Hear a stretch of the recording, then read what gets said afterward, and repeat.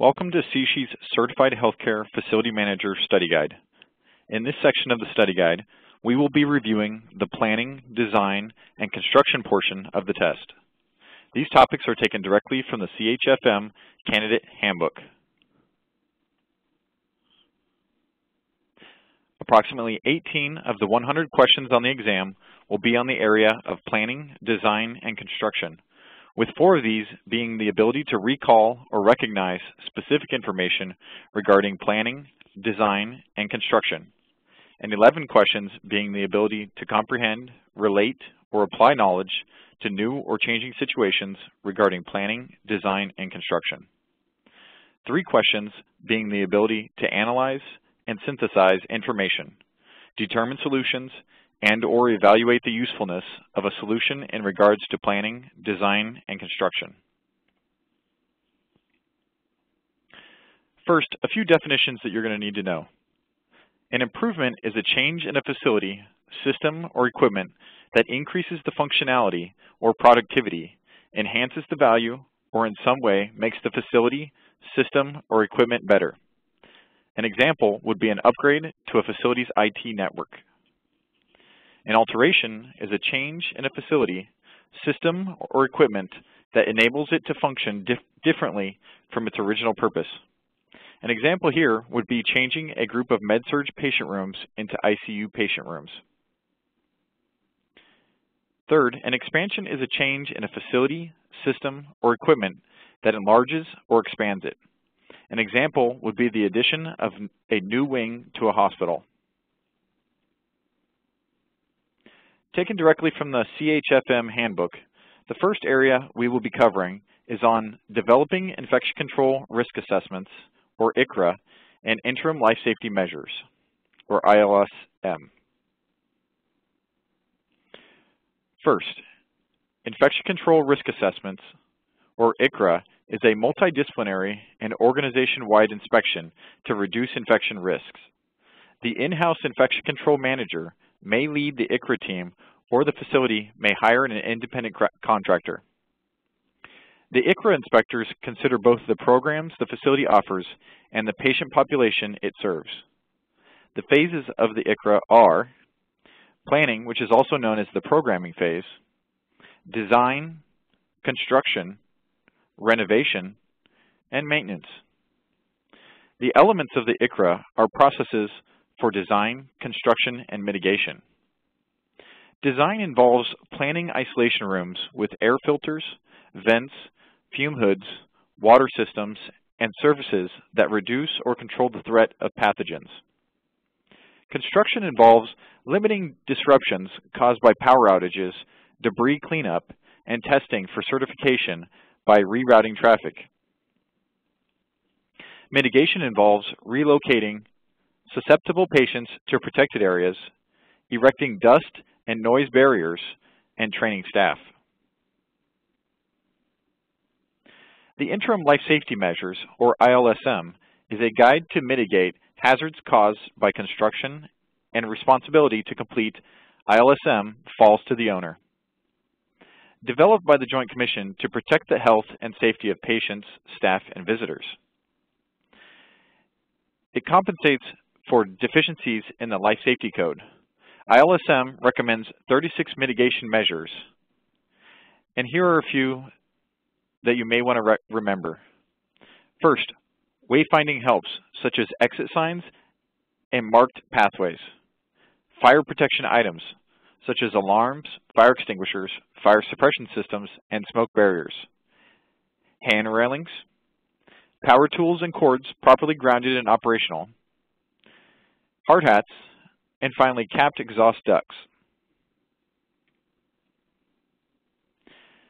Next, we will be looking at developing conceptual feasibility designs and budget estimates. A feasibility study is an engineering evaluation that is part of the planning for a renovation or new construction. The CHFM assembles quantitative data to illustrate the practicability of a particular course of action. The CHFM prepares one study for each possible solution to the problem. Feasibility studies are used to determine the recommended solution. The feasibility study should include information on estimated costs, including any real estate purchase, construction, installation, and the price of new equipment.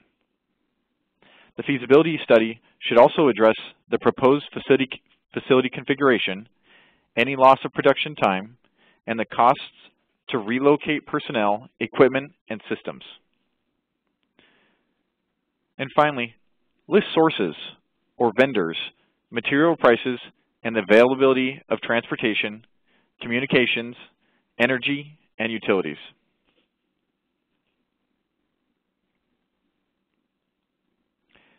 Next, determining the appropriate project construction delivery method.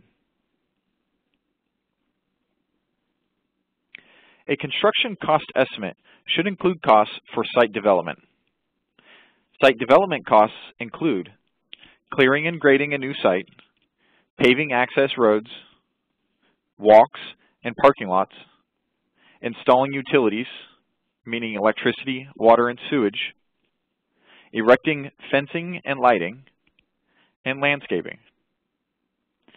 Construction costs include everything that goes into actually building the new facility or the renovation, including materials and building systems. Operating costs are the costs to maintain and repair the facility, including custodial services, security, fire protection, and insurance. Support equipment costs include furnishings, installed equipment, and equipment for the maintenance shop. And finally, in the miscellaneous category, you can find design, inspections, and relocation costs. Next, we will look at negotiating contracts for professional services.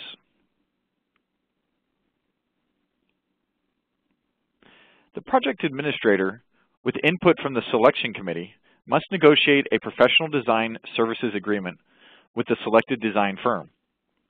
This contract, once signed by both parties, will legally establish all of the following matters between the two parties, including each party's responsibilities under the agreement, the scope of basic and additional services the firm will provide, compensation, insurance and indemnification, and other legal matters.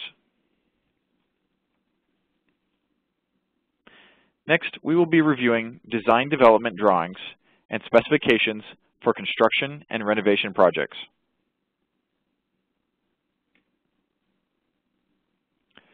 Large projects usually require contract staff who can devote full time exclusively to the new work. Contractors commonly include a project manager, an accountant, an engineer, a contracting officer, an architect, and finally an interior designer.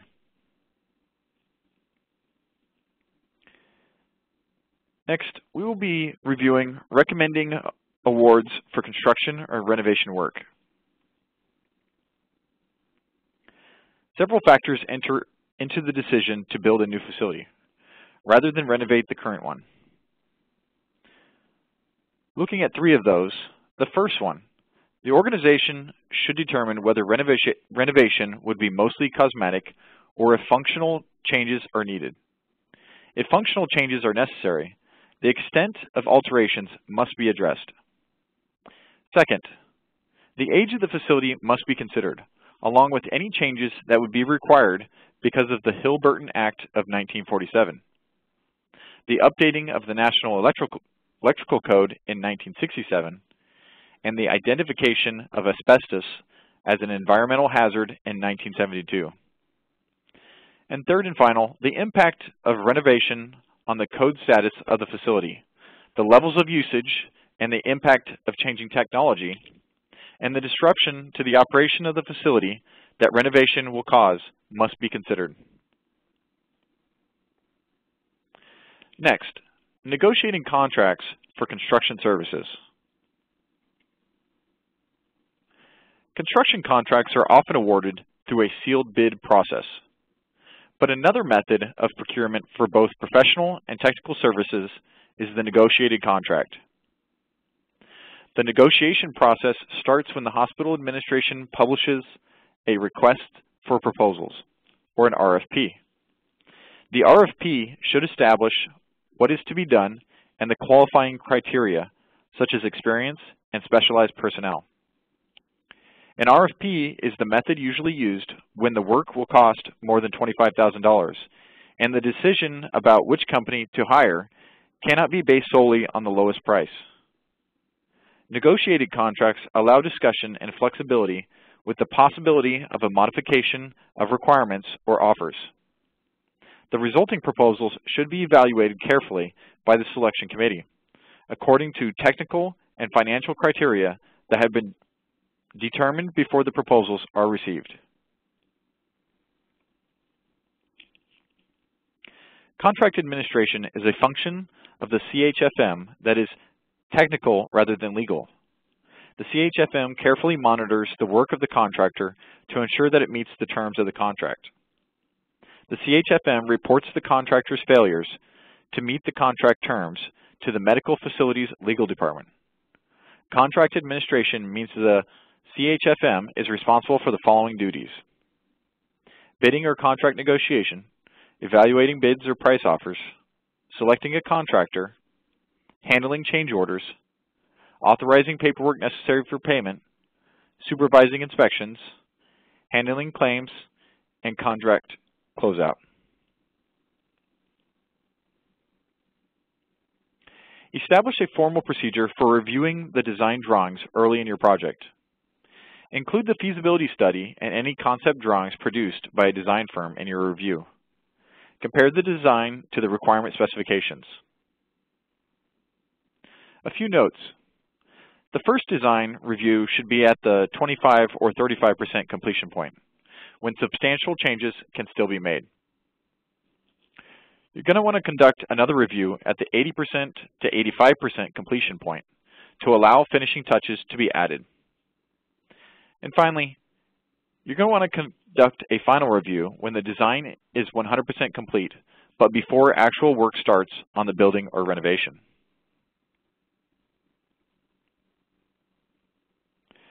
Be sure to choose your builders carefully, whether you need them for renovation projects or for new construction. A few pointers. Interview several builders who have worked before in your local community so you can see their completed projects. Personally, interview the manager of each company the builder uses as a reference to overcome the frequent lack of any real information in a reference. Select a builder who has completed a number of successful projects that are similar to the one your facility is planning. Ask the builder you are considering to demonstrate his firm's financial stability so you know work will probably not be halted due to bankruptcy. Meet the proposed project manager to determine if he or she is qualified and compatible with staff at your facility. Base your evaluation on common sense rather than bureaucratic procedures. Be sure that the contractor's risk insurance covers damage to buildings and other structures being constructed or to the existing building in which the construction is being carried out. The second covers liability for the third-party claims for injury and death or damage to third-party property. Modern forms of contractors' all-risk policies cover both.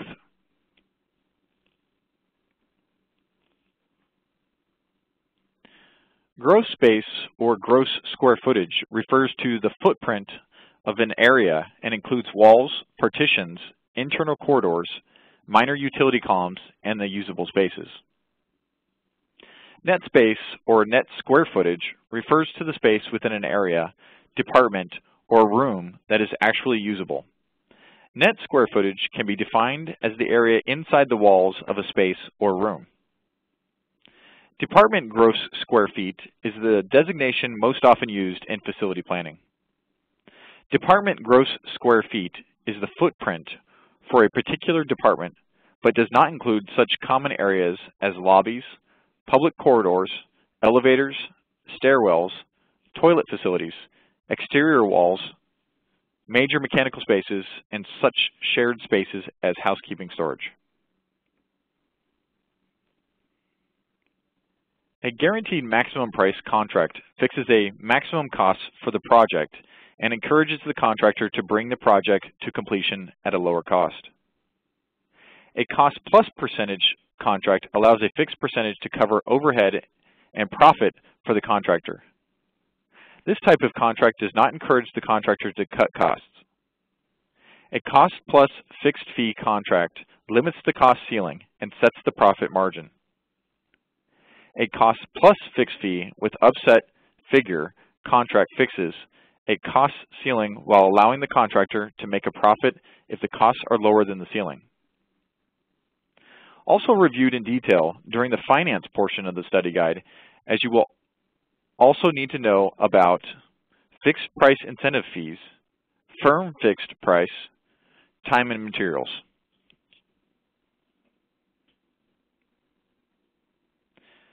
Next, we will be looking at developing construction schedules.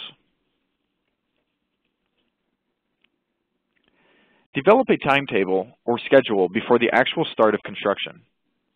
Include the start date and expected finish date for the construction of the project in the schedule. Indicate the expected completion dates for several major divisions or phases of the project. Make your schedule flexible, since problems may be caused by weather, materials availability, labor issues, and other disruptions. It is the responsibility of the facility manager to monitor the schedule and ensure that each phase of the work is completed on time. Next, we will be reviewing coordinating new project activities with architects and engineers, authorities having jurisdiction, general contracts and subcontractors, and stakeholders. The details of partnering vary from one project to another, but it is a structured process through which the partners encourage innovation, teamwork, and problem solving by the team and continuous quality improvement. Typical characteristics of a partnering agreement include a clear role for each partner, establishment of project priorities, methods of building trust and resolving differences, and establishment of methods for measuring success.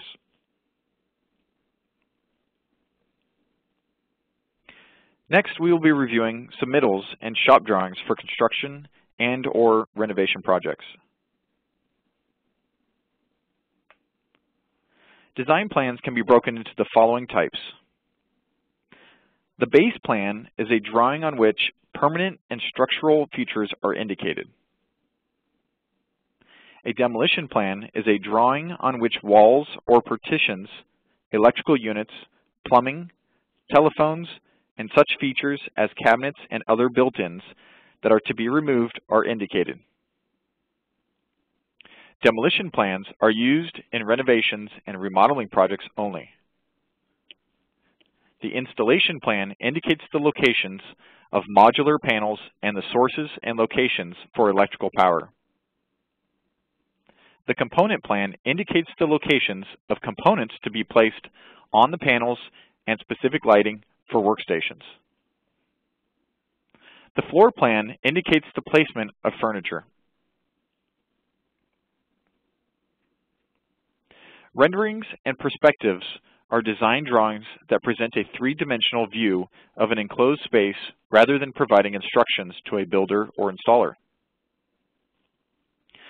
Note that these drawings may not be to scale.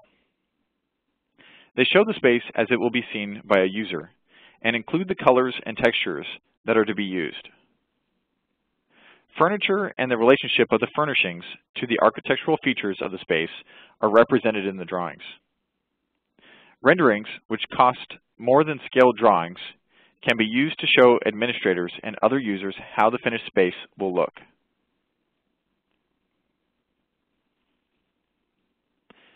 Shop drawings are drawings that a contractor produces to show what and how he expects to build to meet the terms of the contract. The facility manager reviews the drawings to determine that the contractor is staying within the parameters of the design for the project, because the end product is the responsibility of the facility manager. The facility manager gives the contractor clear guidelines for the project. The contractor may need to produce only one set of shop drawings. However, if the contractor is hired before the final determination of the scope or design of the project is established, then he or she makes a set of drawings for each possibility. It is the facility manager's responsibility to provide adequate guidance to the contractor and to review the drawings.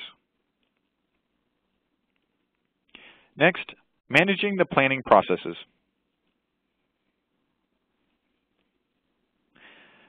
Baseline data must be compiled at or before the start of the planning process. Include the following internal baseline data in your planning: range of current services, patient mix, number of staff, scheduling patterns and workloads, major diagnostic and treatment units, the age and continuing life expectancy of the equipment, floor plans of the departments, and the number of inpatient beds and nursing stations.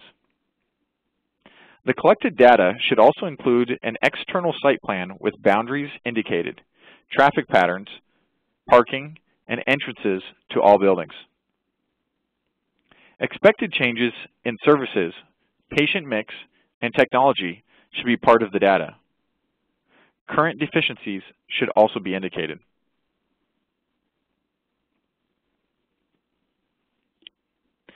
Pre-design planning should be the first stage of a construction or renovation project and should include the following. Makes a set of decisions to guide the project through its design, construction, and operations. Puts into words and conceptual drawings general concepts of what is needed. Determines how this project fits into the organization's strategic and business plans.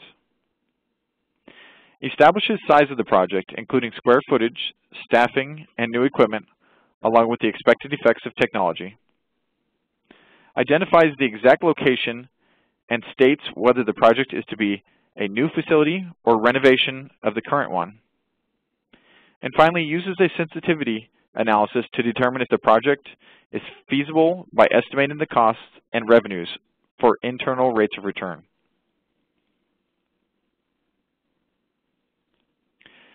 It is a mistake for the facility manager to rush into the design phase of a building or renovation project before completing pre-design planning. Lack of pre-design planning can result in a facility that is overbuilt or not entirely appropriate for its purpose.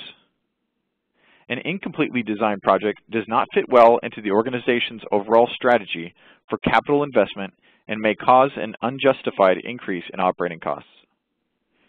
Pre-design planning can be used to produce a facility that fits the needs of the current organization and that has the flexibility and adaptability to meet changes in technology and medical practice in the future.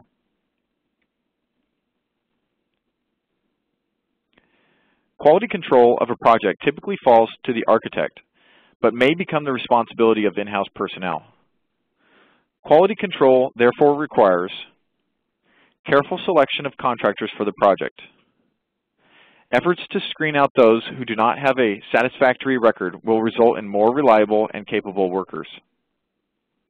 Next, frequent review and oversight by the facility manager and the experts committee to ensure that the project is completed on time, within budget, according to design, and that all applicable code requirements are met. And finally, hiring a construction inspector for a large project who is qualified for the type of construction that is underway.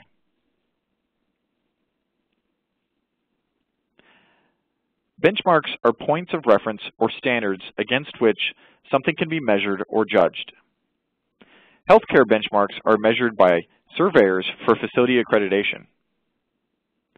Benchmark types useful in facilities planning include the ability of the physical plant to carry the current workload, the overall adequacy of departmental spaces provided for procedure areas, the productivity of the spaces, and the efficiency of the spaces, which may be a net to gross ratio. Note that spaces are commonly measured in department gross square feet. Benchmarks can be used in the development of preliminary estimates of space needs in a new or renovated facility. Before making the decision to spend the funds to upgrade or expand a department, the facility manager must ask the following 6 questions and determine credible, accurate answers.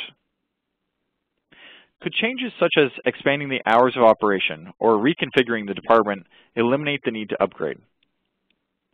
Could the department be moved to a location that would facilitate the sharing of staff or procedure rooms with another department? Would the relocation enhance client and patient services? What is the current age and condition of the equipment involved? Is it up to date, or is new equipment needed? Are current support spaces adequate to meet the needs of staff and patients?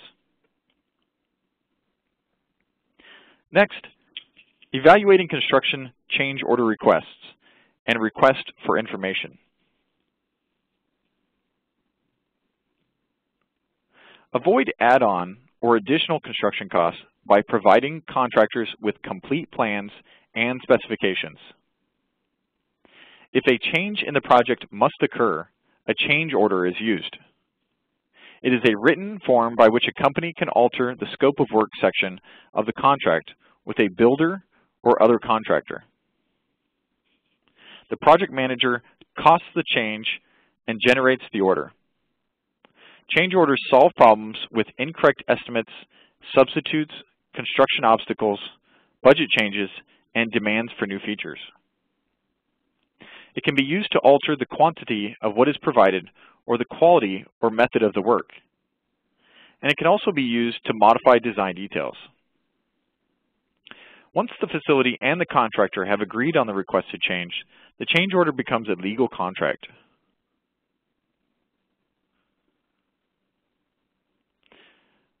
Next, requests for information, or RFIs. There are essentially two forms of RFIs. First, common business practice in which information about potential suppliers is acquired to make a supply or service decision in a business RFI. Usually constructed in a table or grid so the information from various companies can be compared. And it is often used in conjunction with a request for proposal, a request for quotation, or a request for tender. The next form of RFI is the construction form. It is often used to confirm a detail or specification. It is also acceptable for a subcontractor or vendor to use an RFI to express concerns about inferior products or the misuse of a product, or to clarify the intended use of a product by the owner of the building. Next, conducting construction project status reviews with administration teams.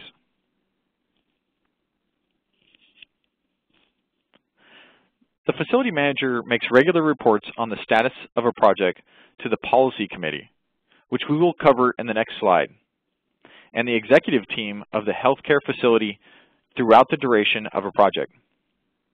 It is a good idea to also share the reports with the senior user of the new or renovated facility and the supervisor to whom the facility manager reports. When the project involves ideas or technology that are new or innovative, mock-ups may be helpful. Mock-ups can sometimes be supplied by a vendor.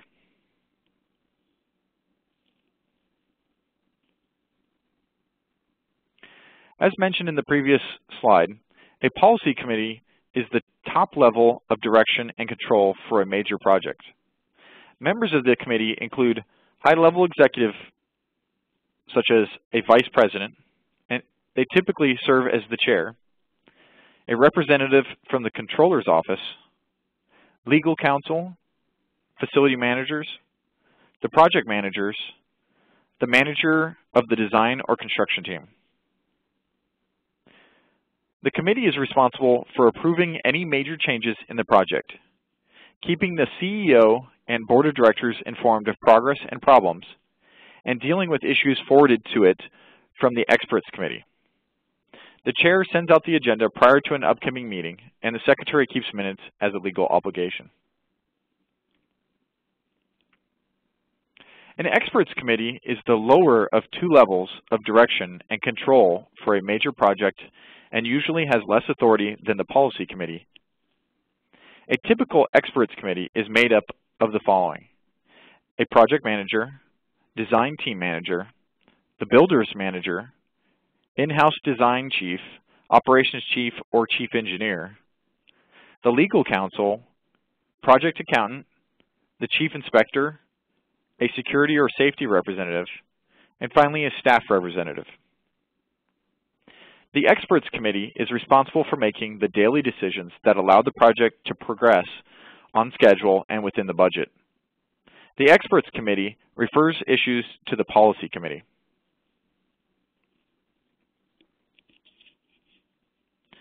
Next, directing the engineering and construction of new buildings and healthcare facilities.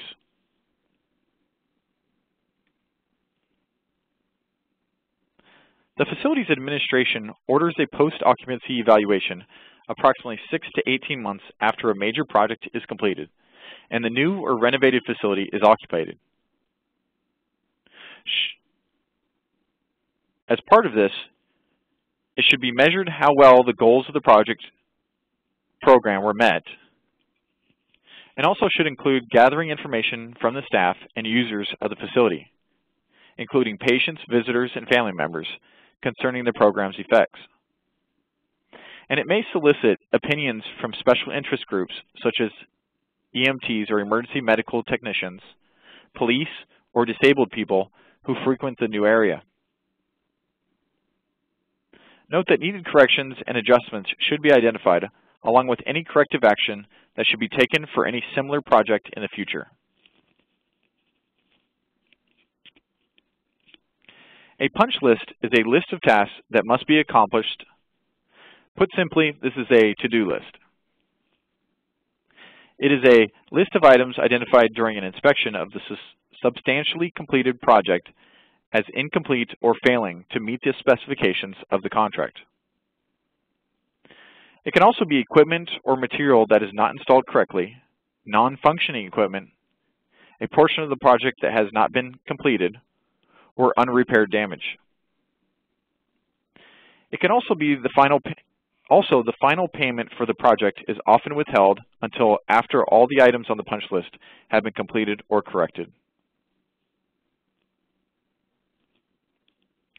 Next, ensuring that all construction and renovation projects are completed according to developed drawings and specifications. As-built drawings are construction drawings that are modified from their original form in order to show changes made during the building process. They may be derived from prints that have been marked with the changes, other drawings, and additional information supplied by the contractor. Operational tests determine whether a building's mechanical and electrical equipment and systems are functioning properly. The tests are devised by the company that owns the building and may be used as part of a check on quality before a project is accepted as completed. Next, commissioning and accepting projects. When a major project is completed, there are numerous tasks that need to be completed during turnover from the builder to the owner, including but not limited to punch lists should be completed, operating tests of all equipment and building systems should be completed by the hired inspector and owner staff. Any necessary training for the staff should be conducted. Documentation should be given to the owners to include as-built drawings, warranties, schematics, and instruction books for equipment, and maintenance information for equipment. Potential facility managers and CHFMs should familiarize themselves with the AIA documents available on their website. CHFM test takers will likely see questions regarding these documents. As an example, though the owner and contractor sign the substantial completion document to agree to the terms set forth, the architect is the actual signing authority for the document. A best practice that is often used is called commissioning and may be used to handle the turnover.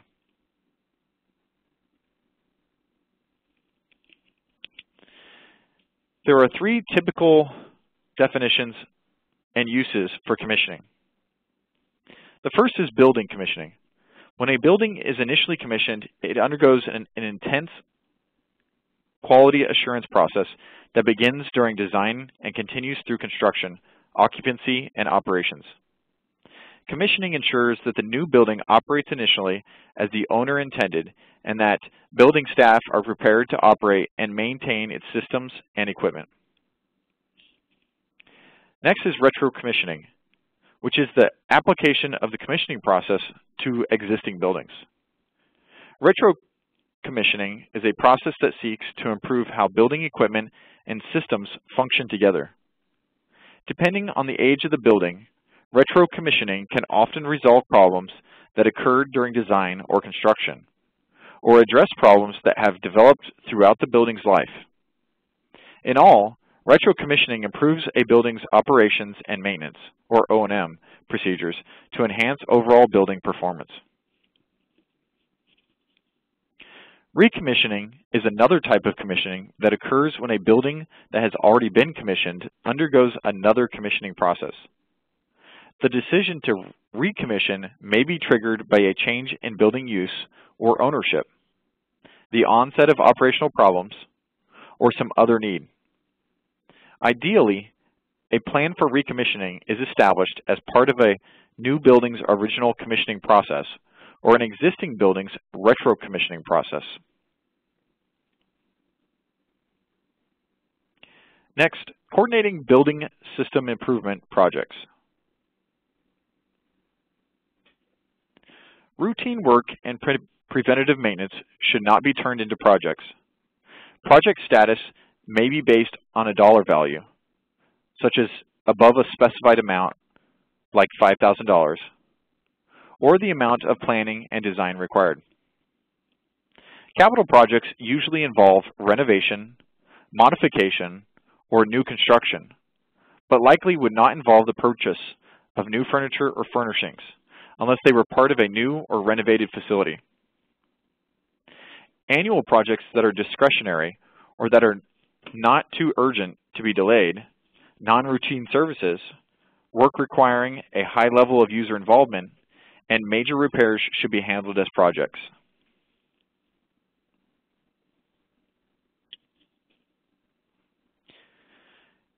Capital projects are typically large projects that are financed with capital funds rather than through the facility operations budget. Capital projects must be approved by an upper-level administrator because they are strategic operations and require large amounts of time and money. Capital projects may involve real estate acquisition and major construction. On the other hand, churn projects are less expensive than capital projects. And churn projects require less preparation and are often paid for from a departmental budget. Churn projects may involve the relocation of employees and may be for the purpose of changing the function of an area. Some construction and/or renovation may be part of the project. Next, assuring that specification requirements are met on system improvement projects.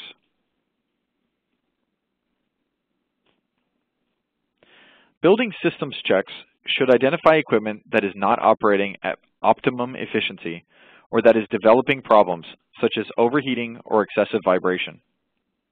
The severity of the inefficiency or operating problem determines whether the equipment should be repaired, replaced, or moved to an area where it will get only light use. Electrical and communication systems may need enhancement or replacement when they are no longer sufficient to meet current needs.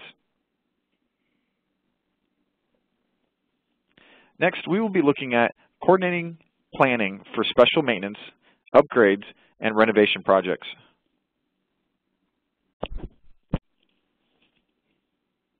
Computers have enabled the automation of project management systems. Microsoft Project is just one example of commercially available software for automating project management, which is available to facility managers. Some project management software systems have the ability to manage multiple small projects. Next, managing healthcare facility space programs and process for allocation of space.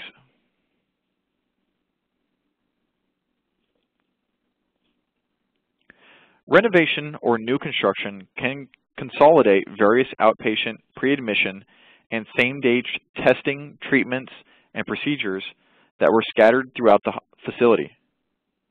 Same-day services include such procedures as endoscopies, IV therapy, blood transfusions, biopsies, and imaging procedures.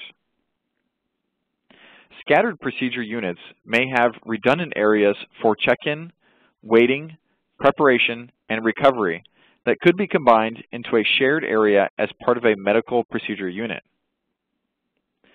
A medical procedure unit typically needs the items that are shown currently on the screen.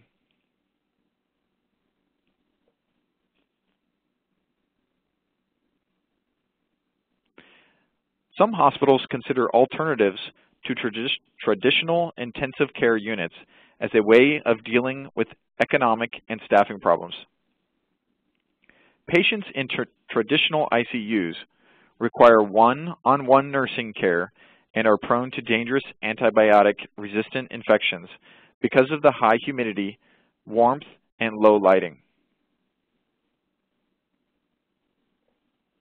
Some alternatives include acuity adaptable, which allow critically ill patients to be monitored and cared for without the need for placement in a special unit. Day recovery centers, which allow cardiac patients recovering from invasive procedures to be monitored for 12 to 24 hours. Chronic ventilator units are for patients who are dependent on ventilators. And chest pain centers have patients with chest pain which can be observed and evaluated.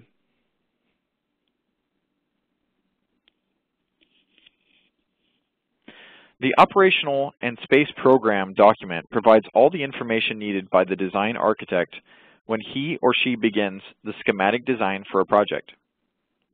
The OSP document should be developed through the process of examining and rethinking the following: operational processes, technology use, the enhancement of operational efficiency, facility investments, compliance with the applicable codes, aesthetic considerations, improvements in services to clients and patients. Once approved by the administration, the document can function as a control mechanism for the member of the design team during the development of the design for the project. Next, reviewing infrastructure needs for capital equipment installations.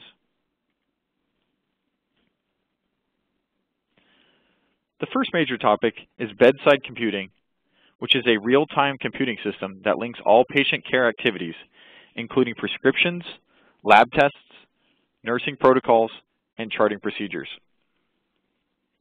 Some of the benefits include they can significantly reduce the amount of time caregivers must spend on paperwork such as charting. Accounting can use the procedure codes for billing purposes. You can reduce medication and charting mistakes. And it allows the real-time sharing of patient data among all personnel involved in the care of the patient, including consultants who are off-site. It can also make tracing easier for quality assurance, risk management, and infection control. And finally, some accept information from telemetry devices that monitor the vital signs of a patient.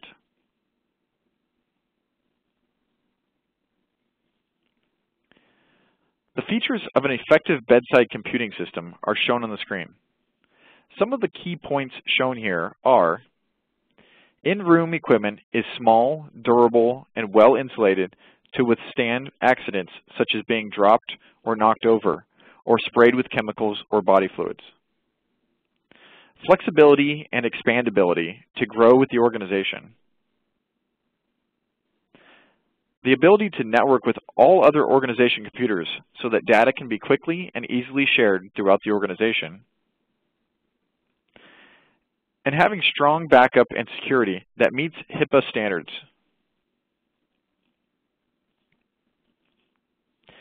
Next, developing institutional design standards.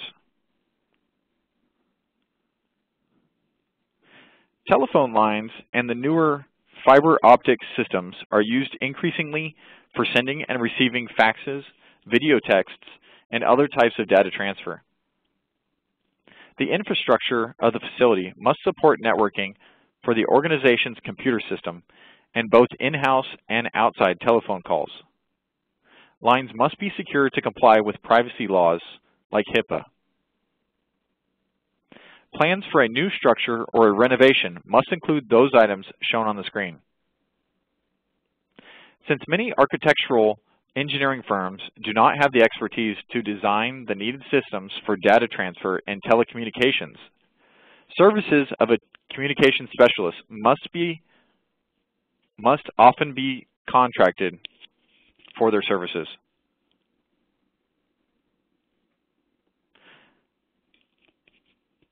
Next, socially responsible design.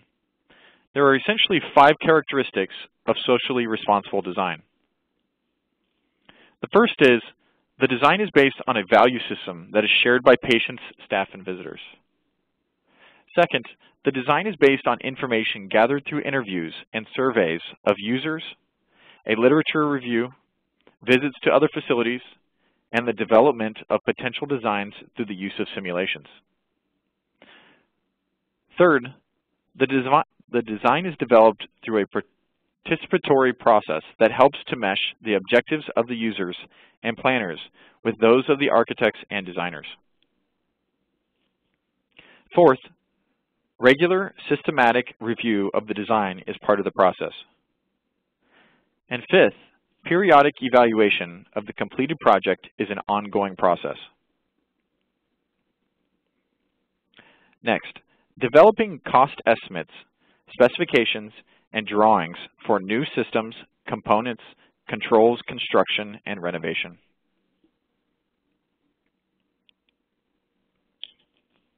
Design flexibility is becoming increasingly important for healthcare facilities to be cost-effective. 3 factors contribute to the need for flexibility. First, changes in the population served by the facility, such as increased ethnics. Second, changing needs of the patient population that necessitate alterations in services or service delivery, such as increased elders. And third, new technology requirements for different spaces and infrastructure amendments. Diagnostic equipment is much larger now than the equipment in use only a few years ago. An example is an MRI machine, which are becoming more popular than the smaller and cheaper X-ray machines. Such size increases may continue, or nanotechnology and other electronic subminiaturization may make large diagnostic equipment obsolete and reduce the space required. Healthcare facilities need to be able to expand or decrease spaces as needed.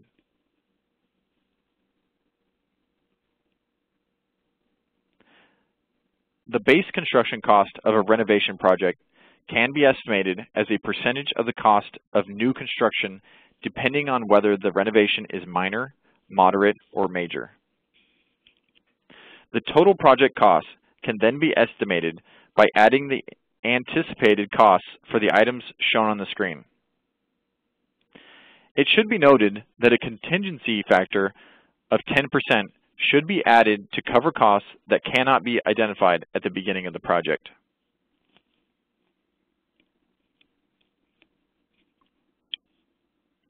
Next, reviewing new projects with bidders. Whether it is for construction, professional services, or any other work, the facility manager must assemble a list of exact requirements before publishing a request for bids and should include the following: the project specifications, the exact requirements for the job, price level, certification of personnel who will do specialized work, specific materials to be used, maintenance that will be required. The request for bids may also indicate that the bidder must supply references and examples of previous projects to qualify for consideration. Government facilities usually post RFBs on their websites, and private facilities may publish RFBs in the local newspaper. Next, reviewing plans for the building.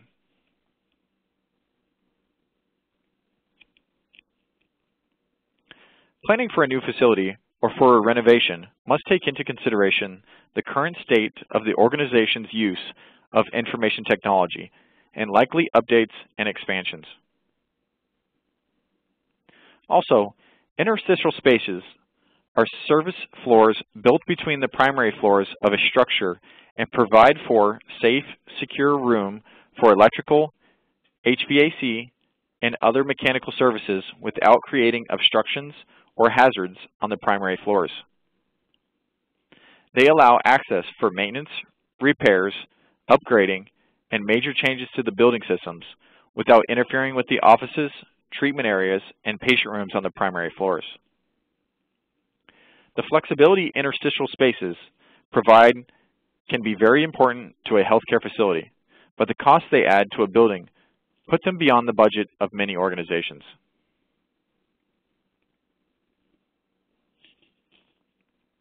Next, representing organizations with contractors, architects, inspectors, and suppliers in matters related to healthcare facilities.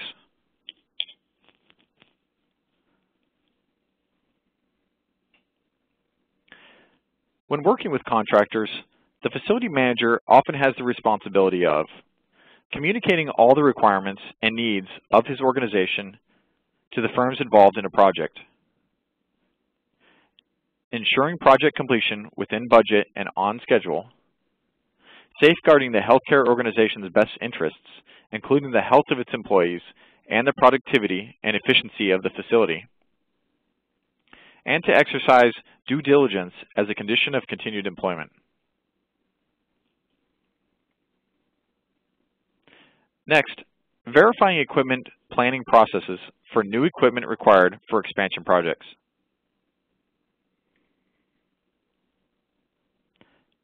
Many technical services are specialized to the point that they require professionally qualified personnel. University teaching hospitals and other large healthcare organizations may find that they can justify full-time personnel for such positions. Smaller operations may need only a part-time specialist in a particular field. Many companies who have a qualified person on staff assign that person to the task on a part-time basis. If there is no such person on staff, the facility manager may contract with a qualified consultant for intermittent service in each area of need. Such consultants are often paid a retainer fee plus an additional amount for actual service. Stipulate in the contract that your facility requires on-call emergency service.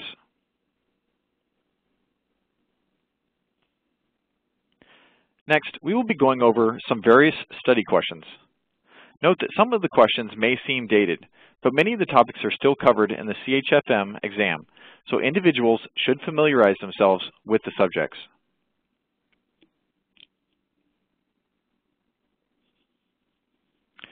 First question.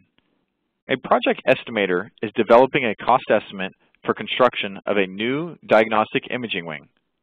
The project costs are shown on the screen.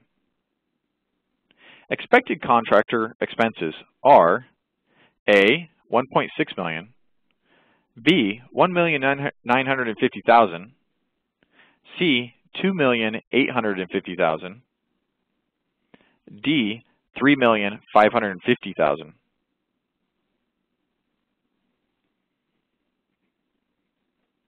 Answer B is the correct answer here.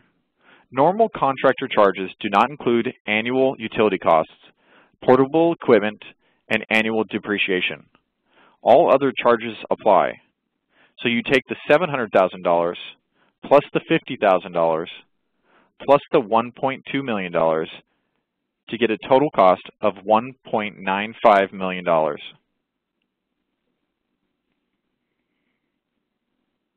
Which of the following contribute to typical general contractor fees? 1, permit and inspection fees. 2, general conditions. 3, overhead and profit. 4, site condition assessment fees.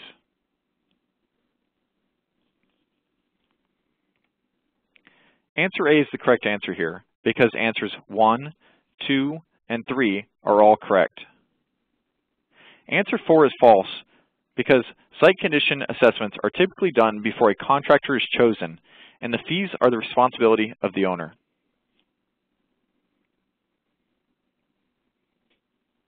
A project has a budget of $6.6 million.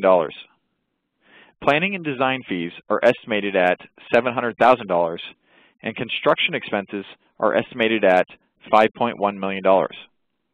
What is the amount of a 10% construction contingency? Is it A, $510,000, B, $580,000, C, $660,000, D, $730,000?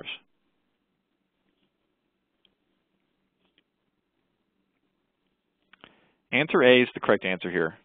A construction contingency is a percentage of the construction expense of the project cost, or 10% of $5.1 million for a total of $510,000.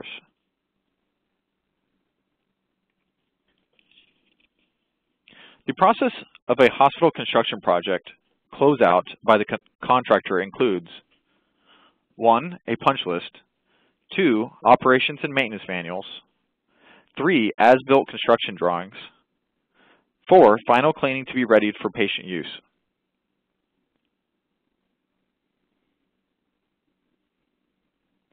Answer A is the correct response here.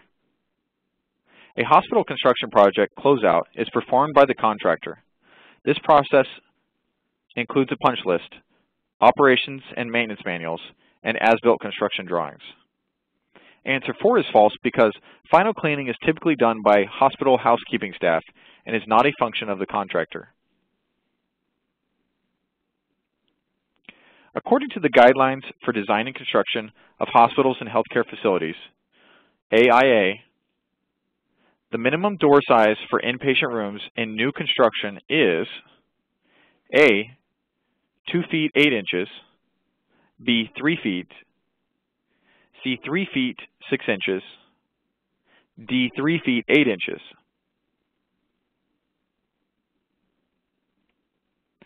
Answer D is the correct answer here. This is the minimum requirement for new construction according to the AIA guidelines.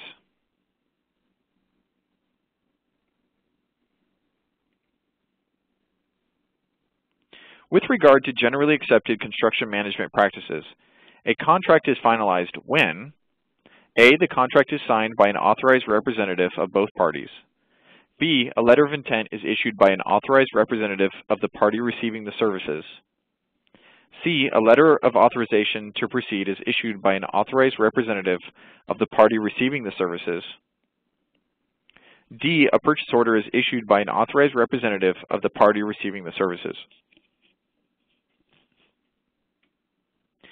Answer A is the correct answer here. A signed contract binds both parties to the verbiage within the document.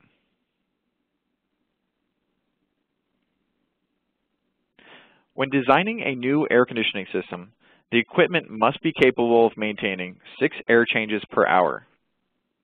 Which of the following areas can be accommodated? 1, procedure room, 2, newborn nursery suite, 3, critical care unit, 4, endoscopy room.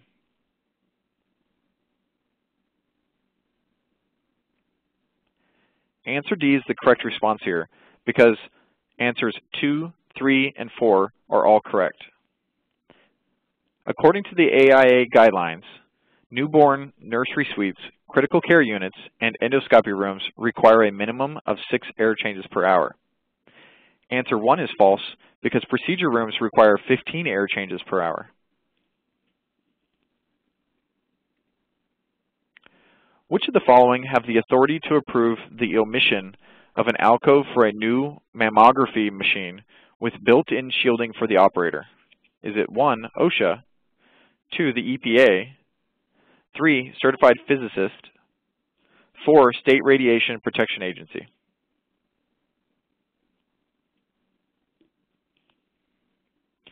Answer D is the correct response. Certified physicists and the State Radiation Protection Agency are specifically identified in the AIA guidelines. Answers 1 and 2 are both false because OSHA and EPA do not give variances. In which of the following phases of a construction project is an infection control risk assessment, or ICRA, best initiated? Is it A, the programming, B, the bidding, C, the construction, or D, the commissioning?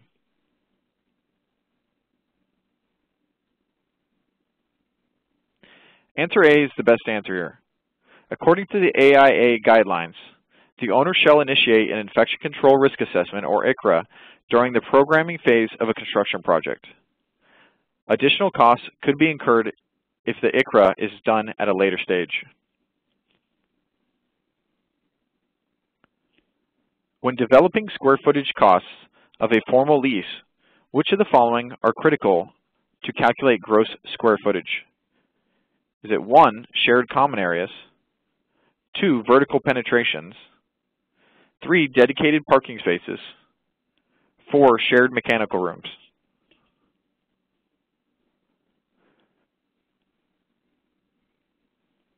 Answer B is the correct response here because answers 1, 2, and 4 are all correct. Answer 1 is correct because the tenant could be charged for utilizing space that is considered shared.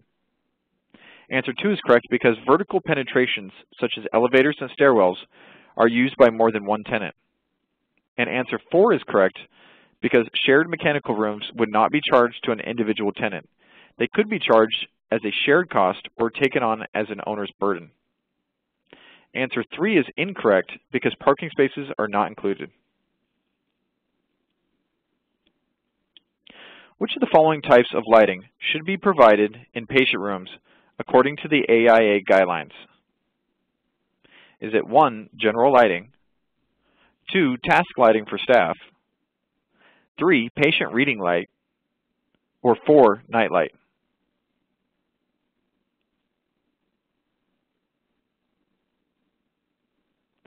Answer C is the correct response here because answers 1, 3, and 4 are all correct. General lighting, a patient reading light, and a night light are included in the AIA guidelines.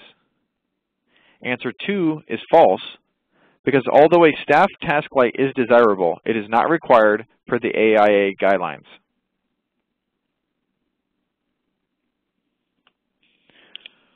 Which of the following are design standards typically dictated by the facility for a renovation project? 1, the door hardware, 2, light ballast, 3, plumbing fixtures, 4, drywall.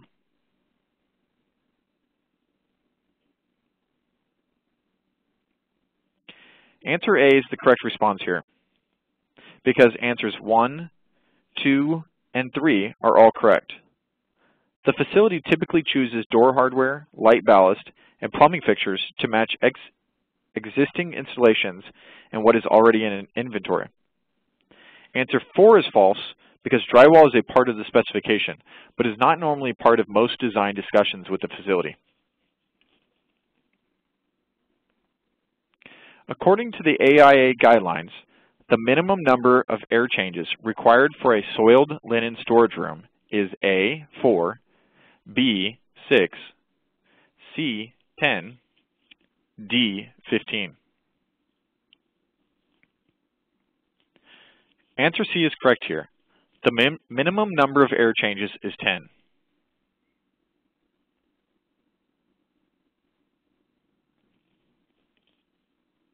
A patient unit contains 10,000 gross square feet. The unit is composed of 30 patient rooms of 200 net square feet each, and circulation or utility of 3,000 net square feet. What is the percent net to gross square feet ratio? Is it A, 20, B, 60%, C, 80%, or D, 90%? Answer D is the correct answer here. Total net square footage is calculated by taking 30 times 200, which equals 6,000. You add that to 3,000 to get a total of 9,000 net square feet. The ratio of net to gross square footage is then calculated by taking 9,000 net square feet divided by 10,000 gross square feet, which equals 0.9 or 90%.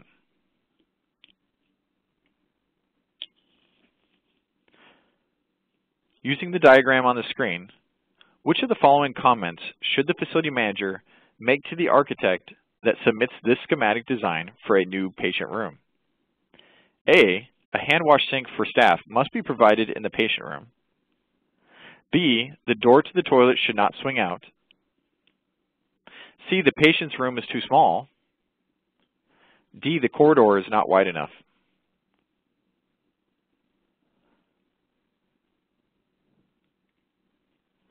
Answer A is the best answer here.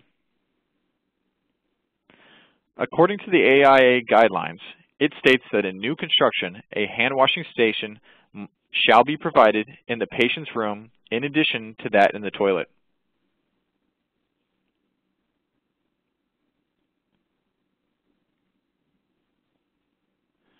Which of the following require negative airflow with respect to adjacent areas? 1, clean linen storage. 2, dietary day storage.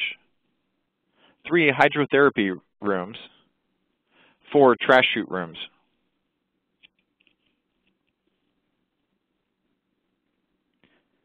Answer D is the correct response here, because answers 2, 3, and 4 are all correct. This is identified in the AIA guidelines. Answer 1 is false, because clean linen storage requires a positive airflow in respect to adjacent areas.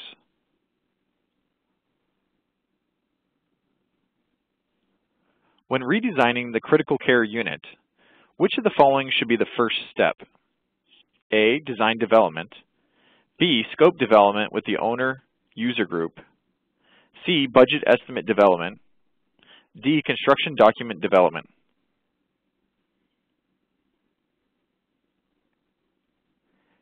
Answer B is the best answer here. The owner user group defines the scope and functionality requirements of the project prior to all other project phases.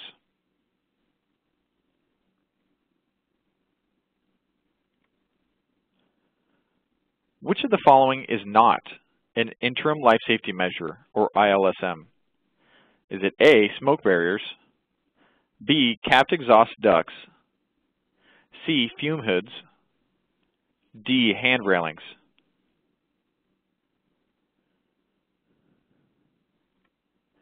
Answer C is the correct answer here. Fume hoods are used in isolation rooms to control or reduce the risk of pathogens. They are not an interim life safety measure. Choices A, B, and D all are. Smoke barriers are mitigation measures to protect the health and safety of patients and staff during the construction. Capping exhaust hoods is also a mitigation measure, and hand railings contribute to the well-being of occupants. Interstitial spaces allow a healthcare facility to A, consolidate office space in one area for improved efficiency, B, stay within the budget for a new building project, C, improve security by separating high-risk areas, or D, upgrade HVAC systems without impacting patient areas.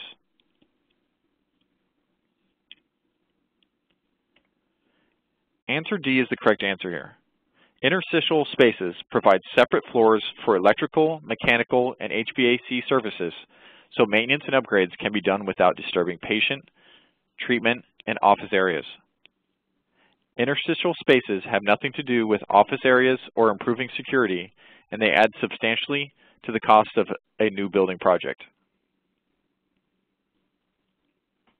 As a contract administrator, the CHFM is responsible for which of the following? A, issuing an RFP or request for proposal. B, authorizing paperwork necessary for payment. C, drawing up a demolition plan. Or D, forming a selection committee. Answer B is the correct answer here. Authorizing paperwork for contractor payment is one duty of a contract administrator. An RFP outlines what will be done during a new building project. A demolition plan is completed to indicate which components of a facility will be removed during a renovation project. A selection committee is chosen during the first stage of a project to help choose a design firm.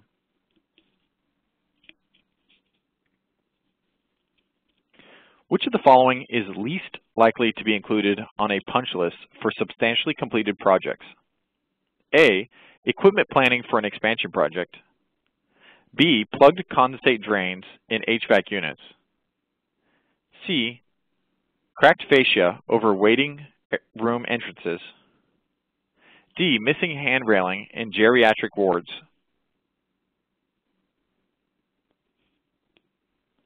Answer A is the correct answer here.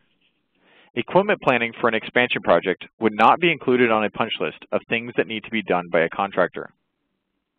A plugged condensate drain would be included, as would a cracked fascia over a waiting room entrance. Essential items such as handrails that are missing would also be included.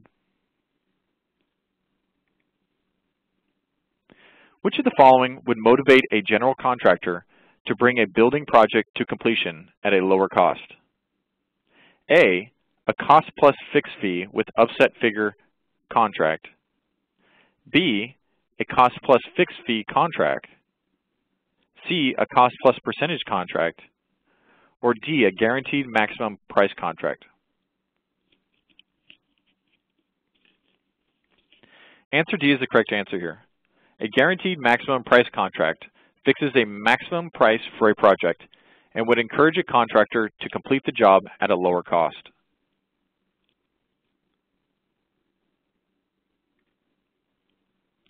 Why are some CHFMs considering alternatives to traditional intensive care units, or ICUs? A, because of the technological advances provided by bedside computing. B, because patients in ICUs are more likely to get infections. C, because ICU nurses are paid more than regular nurses. D, because the experts committee published a document on ICU economics.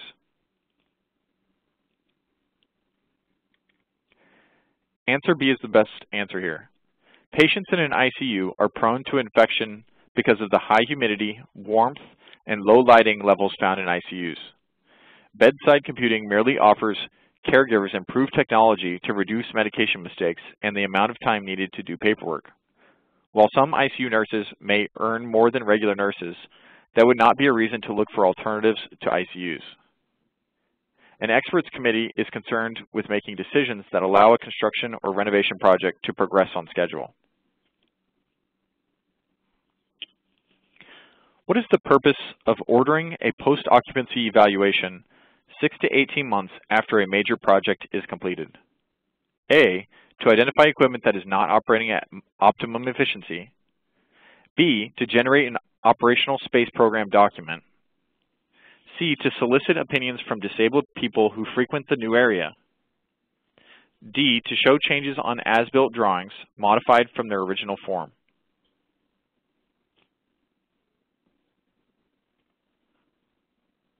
Answer C is the best answer here. Soliciting opinions from staff and users of the facility, including disabled people, can measure how well the goals of a project were met. Determining this is a major purpose of a post-occupancy evaluation. Determining equipment efficiency to make sure there are no problems is the role of maintenance personnel.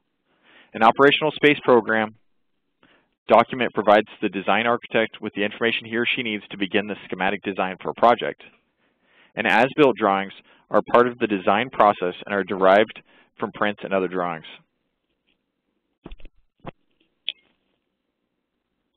Which of the following is a characteristic of socially responsible design? A, the design is based on information gathered from visits to other facilities. B, the design complies with HIPAA privacy laws. C, the design should not significantly increase capital costs on a per-bed basis. And D, the design should allow for acuity adaptable patient rooms for the critically ill. Answer A is the best answer here. Gathering information from visits to other facilities is one of the 5 characteristics of socially responsible design. HIPAA privacy laws mandate that telephones must be secure. Per-bed capital costs are taken into account when setting up a bedside computing system. And acuity-adaptable patient rooms are an alternative to ICUs.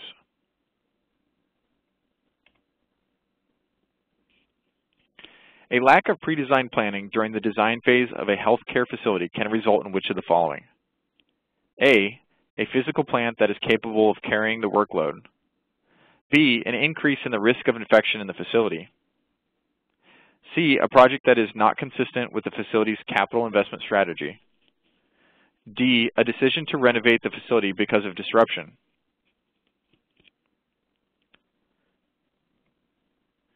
C is the correct answer here. A lack of pre-design planning can result in a project that is not consistent with the organization's capital investment strategy and could cause an increase in operating costs. Carrying the facility's workload is a benchmark that surveyors use in accreditation. Infection Risk Control Assessment, or ICRA, is employed to control the risk of infection in planning, design, and construction and maintenance.